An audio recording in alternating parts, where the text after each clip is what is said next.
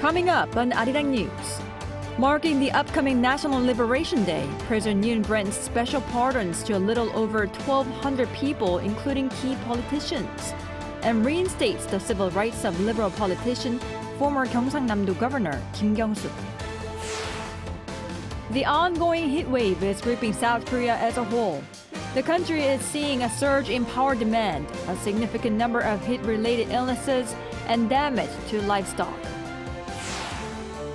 Vice President Kamala Harris holds a narrow lead over former President Trump, according to a national polling average, showing notable improvements from Biden's numbers.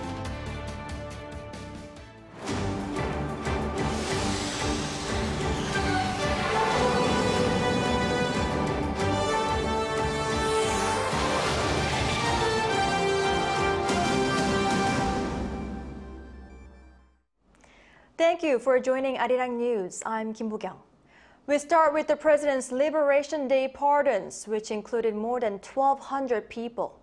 As expected, President Yoon today made it possible for Kim Kyung-soo, a key figure in the opposition, to get back into politics.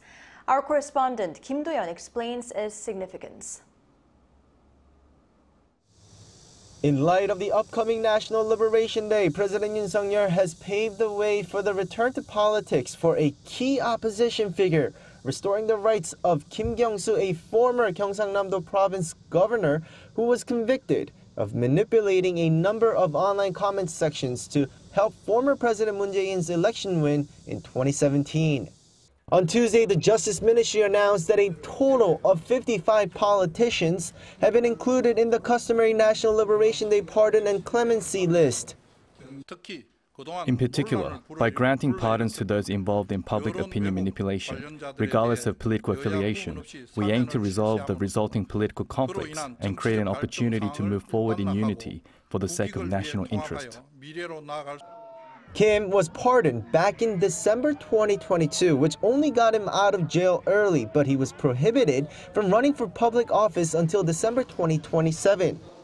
Kim is considered a key figure in the main opposition Democratic Party of Korea, and with this, he's now able to run for public office. In 2026 is the nationwide local elections, and in 2027, there is the next presidential election. And other politicians among the pardoned included Cho Yoon-sun, a former culture minister under former President Park Geun-hye, who was convicted for creating a blacklist of cultural figures. Meanwhile, in terms of the total list, President Yoon pardoned 1,219 people.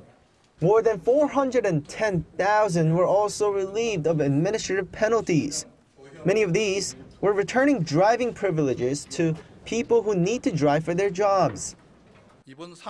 This pardon was primarily focused on revitalizing the struggling economy for ordinary citizens amid concerns about a global economic downturn, and on creating an opportunity for national unity and harmony. In the meantime, the Justice Ministry says that 20 of the pardons made were for financial crimes business owners convicted due to being unable to pay off their debt. However, the ministry emphasizes there were no pardons for non-face-to-face online frauds targeting a large, unspecified number of people. Kim Do-yeon, Arirang News. The cabinet also proposed that President Yoon decline two opposition-led bills that the National Assembly recently approved, despite strong objections from the ruling party. One bill would provide a one-time economic relief payment in the form of vouchers worth around 250,000 Korean won, or roughly around $180 to each South Korean. The other is a pro-labor bill that limits companies' claims for damages against striking workers. Prime Minister Han Duck-soo called these legislative actions regrettable, saying they could burden the economy and the nation's fiscal health. The president can decide whether to reject the proposed legislation by August 20th. Once rejected, the bills will return to the National Assembly for a revote. President Yoon on Tuesday declared new special disaster zones following severe damage caused by heavy rain. The regions include 4 townships in Paju City, Gyeonggi-do Province, and Dangjin City in Chungcheongnam-do Province. This comes after the government designated 11 regions as special disaster zones in mid-July. Yoon noted that despite the monsoon season having ended late last month, residents of affected regions are still suffering from the fallout. He called on the Ministry of Interior and Safety and other cabinet members to swiftly carry out restoration projects and ensure disaster relief funds and other support measures are effectively delivered. The president also raised the need for thorough preparation as weather authorities predict there could be more rainfall than usual this year.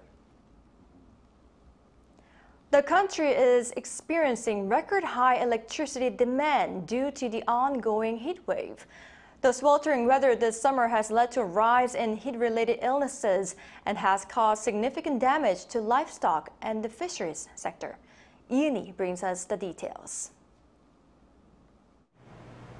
South Korea's electricity demand hit a record high on Monday, with more people switching on their air conditioning units due to the intense summer heat. Data from the Korea Power Exchange on Tuesday reveals that peak power demand reached around 102.3 gigawatts between 2 to 3 p.m. on Monday, surpassing the previous record of 100.5 gigawatts set last August. Such a surge in demand comes as South Korea is experiencing sweltering temperatures. The country's meteorological center reported a high of around 34 degrees Celsius in Seoul on Monday.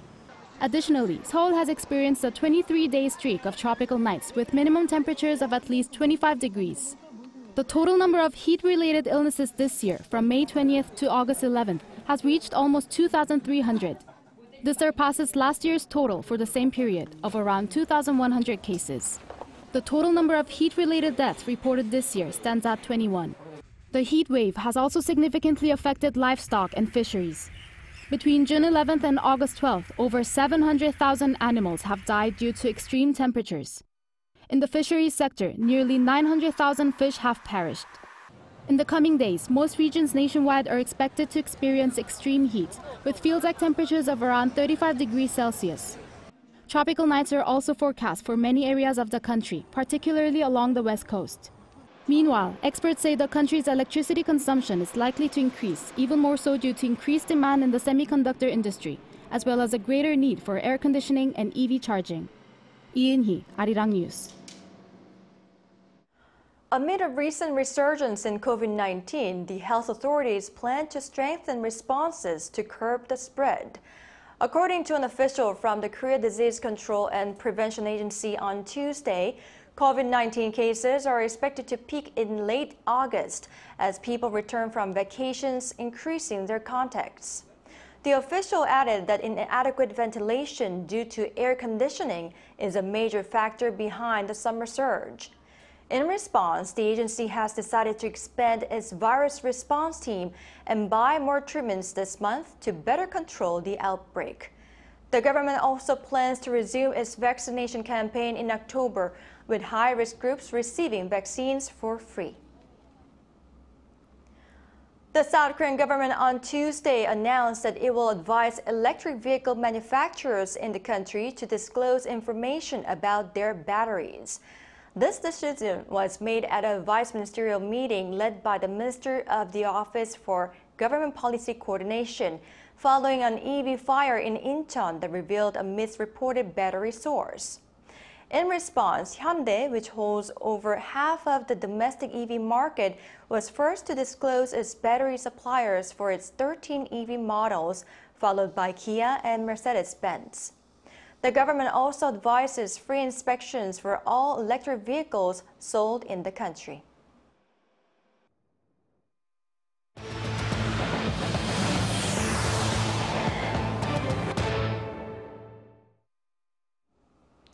Over in the U.S., a new poll shows Vice President Kamala Harris leading over former President Donald Trump, quickly turning the tide with less than 3 months left until the election.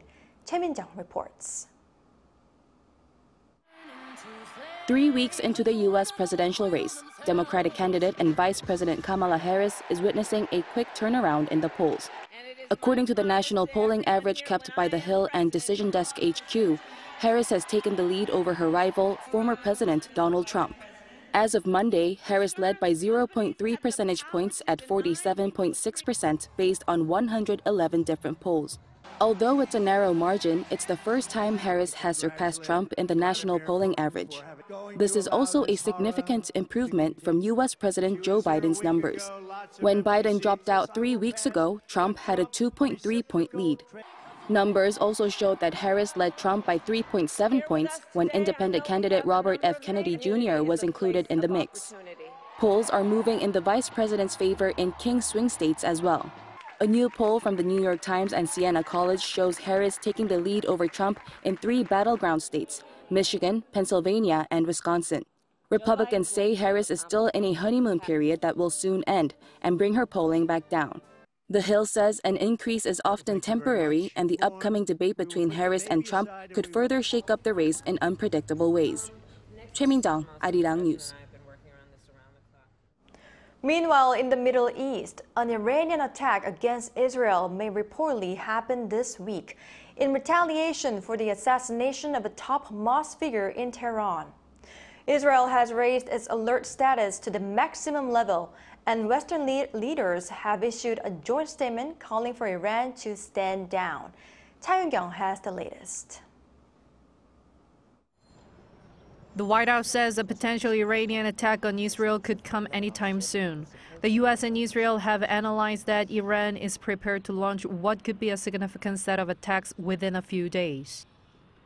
We share the same concerns and expectations that our Israeli counterparts have with respect to potential timing here. Could be this week. We're continuing to watch it very, very closely. Fox News, quoting regional sources, said Iran and its proxies could attack Israel within the next 24 hours in retaliation for the killing of Hamas political leader Ismail Haniyeh in Tehran late last month. Israeli military spokesperson Daniel Hagari says that Israel takes seriously the statements and remarks by its enemies, and therefore, Israel is at peak preparedness for attack and defense. Meanwhile, Hezbollah has recently fired rockets in northern Israel. The U.S. has sent a guided missile submarine to the Middle East as tensions grow in the region. Western leaders issued a joint statement on Monday local time calling for Iran to stand down. U.S. President Joe Biden and the leaders of France, Germany, Italy, and the U.K. called on Iran to stand down its ongoing threats of a military attack against Israel and discuss the serious consequences for regional security should such an attack take place. Western leaders also endorsed a push for ceasefire and hostage deals in Gaza. U.S. Secretary of State Antony Blinken will travel to the Middle East this week as the United States seeks to propose a ceasefire and hostage release deal to bring an end to the war in Gaza. German Chancellor Olaf Scholz and Britain's Prime Minister Keir Starmer have also called on Iranian President Masoud Pezeshkian this week to exercise restraint and refrain from any actions that could lead to a wider conflict in the region. Cardinal Pietro Parolin, in a telephone conversation with Iranian President Masoud Pezeshkian, reportedly expressed deep concern over the conflict in the Middle East, reiterating the need to avoid the conflict and preferring every effort for dialogue, negotiation, and peace. Cha Yoon, Arirang News. Elsewhere, Ukrainian ground forces continue to make significant advances into Russian territory, while Russia's Vladimir Putin vows to respond. Lee Seung-jae covers this reality and its implications. On the 7th day of Ukraine's incursion into Russian territory, Kyiv's top military commander, General Alexander Syrskyi, said Monday that his forces have now taken control of over 1,000 square kilometers of the Kursk region. That's an area 1.5 times larger than South Korea's capital, Seoul. According to acting Kursk Governor Alexei Smirnov, Ukraine has taken control of 28 villages. Meanwhile, Ukrainian President Vladimir Zelensky posted a video on social media platform X saying that he has ordered the military to establish a humanitarian plan within the operational area while seeking a strategy for returning prisoners of war. He's also seeking to obtain permission from the West to use long-range weapons. As Ukraine continues to push ahead in its offensive inside Russian territory, Russian President Vladimir Putin presided over an operational meeting on Monday. According to Russia's TASS News, the Russian leader instructed his forces to drive the Ukrainian military out of its territory and ensure stable border security. Putin also claimed that Kyiv launched attacks on the mainland to gain an advantage in future peace negotiations, while destabilizing Russian society. He slammed Ukraine for its provocation that resulted in many casualties and vowed to respond appropriately. Concerns are also rising that the natural gas transport routes to Europe will be blocked due to the Ukrainian offensives in the border areas of Russia's mainland, where its natural gas facilities are located. Natural gas produced in Siberia is exported mainly to countries like Slovakia, Hungary, and Austria through a pipeline located in the Kursk region. Last year, half of all Russian natural gas exports to Europe were supplied through this pipeline.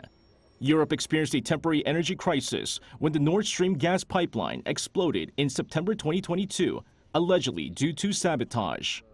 Lee Seung-jae, Arirang News.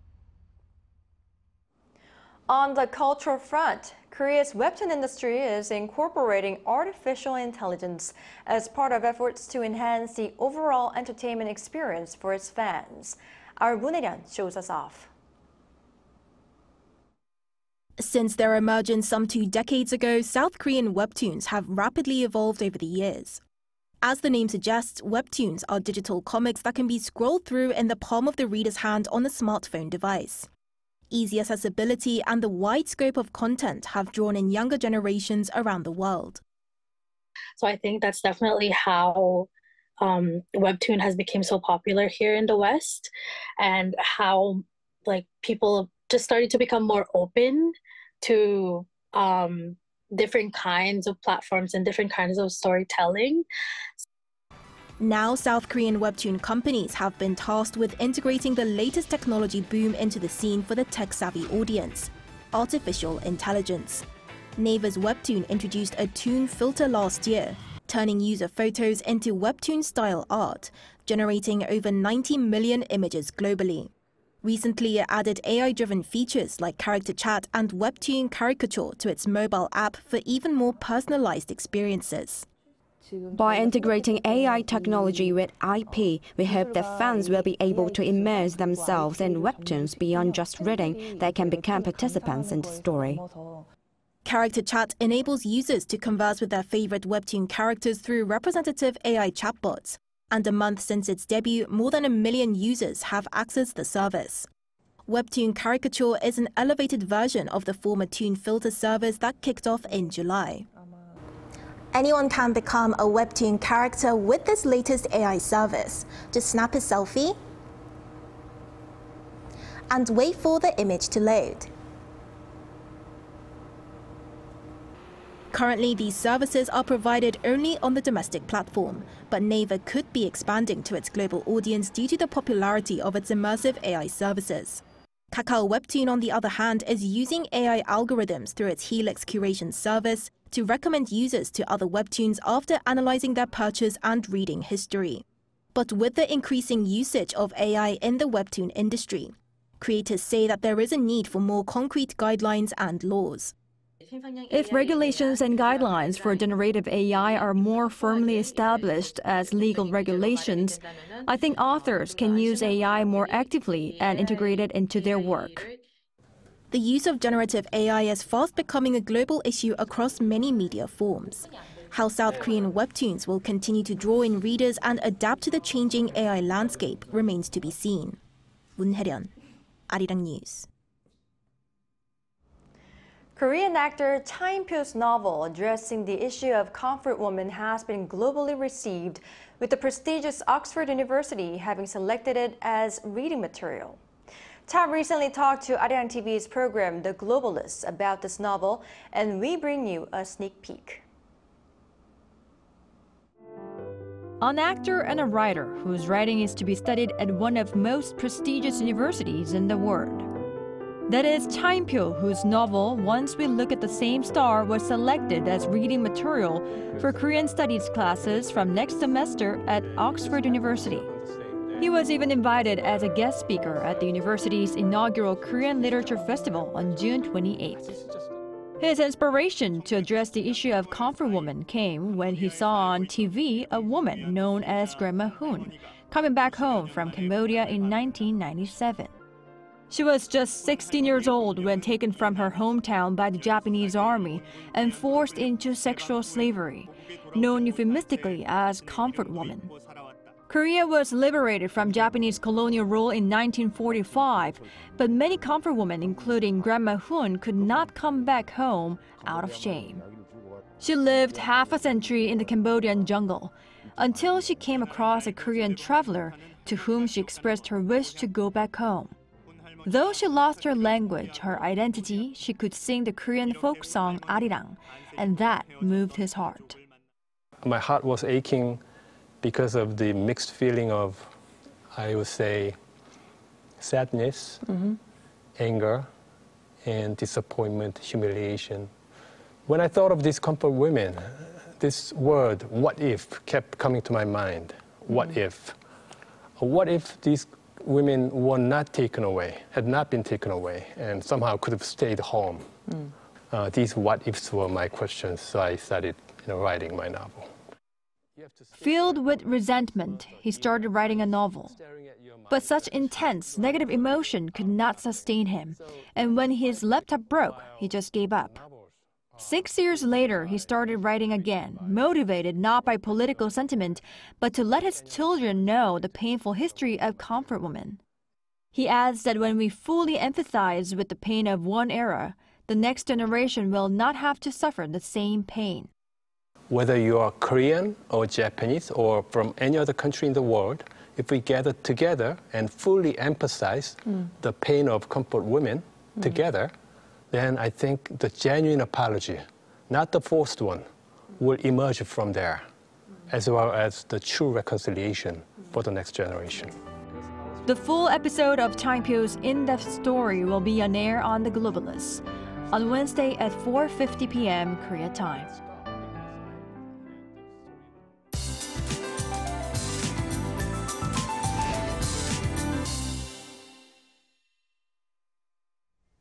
The scorching heat of around 35 degrees Celsius rages on a day before Baebok, traditionally one of the last hot days of the year.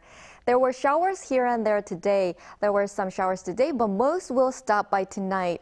Some southern parts of Gyeonggi-do province and northern areas of the Chungcheong-do provinces will continue to see rain until early tomorrow morning. Humidity levels have increased a lot due to the continuous showers. The scorching heat continues throughout the week. Heatwave warnings are still in place in most parts of the country, and Seoul will soar to 35 degrees tomorrow. In addition, UV rays will also be very strong during the daytime. Tomorrow's Seoul and Jeju will start off at 27 degrees. Daytime temperatures will move up to 34 in Daejeon and Gwangju, Daegu and Busan 33 degrees. The scorching heat with tropical nights will continue until after National Liberation Day on Thursday. Please take care. That's all for Korea. Here are the weather conditions around the world.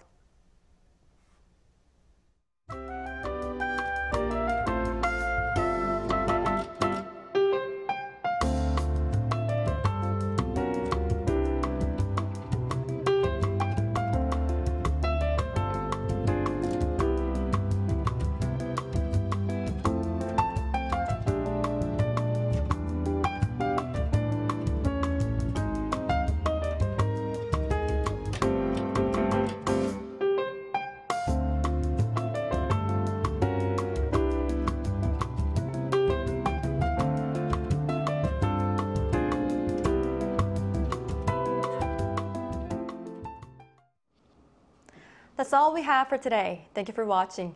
Arirang News will be back at 9 a.m. Korea time.